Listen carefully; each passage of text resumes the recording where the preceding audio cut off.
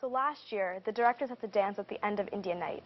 And I remember it was such a nerve-wracking experience because I felt like between running committees during the day to interacting with delegates at night, it felt like we had no time to practice our dance. And I knew that everyone was expecting a dance of Bollywood standards. So we walked on stage that night and I looked out into the audience and I realized these were supportive faces. These were encouraging eyes. And I realized at that point that we weren't dancing in front of strangers. We were dancing in front of the HMUN India community. My name is Divya Seth, and I'm proud to serve as your Secretary General for Harvard Model United Nations India 2013. It is with great pleasure that I invite you to our conference this year to be held August 15 to the 18th, 2013 in Hyderabad.